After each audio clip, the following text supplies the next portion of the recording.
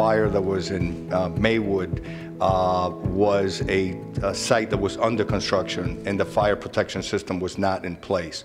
One of the biggest problems that happened with the Avalon fire in Edgewater, which is in my district, was that it was a 13R system. What that means is in concealed spaces, no protection is required. Now, obviously, it was a problem that they were doing work in those areas. They did not try to put it out, and it got out of hand. We're looking at making smaller compartments and probably going to a 13 system that sprinkles everywhere. So we're looking at the thresholds. We've been working with DCA also and trying to get input from all those. And again, we've gotten as bombarded from everything, but you will see something very, very soon.